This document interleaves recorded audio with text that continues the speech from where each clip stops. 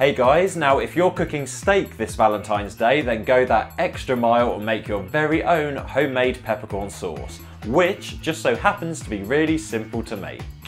And we'll be making enough sauce for between 3 and 4 steaks. To begin with, take 2 shallots, cut the ends off, slice in half and peel, then finely chop using a sharp knife. Now, preferably using a pestle and mortar, add 2 tablespoons of whole peppercorns. Grind the peppercorns, being sure to leave a few whole ones in there as well, and then set aside. Now take a saucepan and place over a low heat on the stove and melt in 40 grams of butter.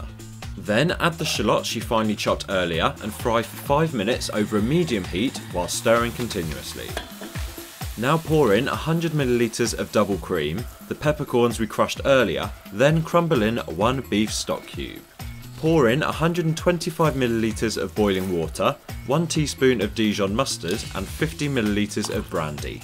Now stir all the ingredients together until combined, reduce the heat down to low and then leave to simmer while stirring regularly until you're happy with the thickness of the sauce, which can take up to 20 minutes. Then season generously with some salt, remove from the heat and then serve straight away over a nice big juicy steak.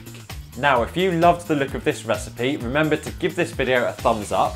You can check out my other Valentine's Day recipes by clicking on the videos appearing on screen here, and subscribe if you're not a regular viewer to be notified of new recipes when I upload them twice per week.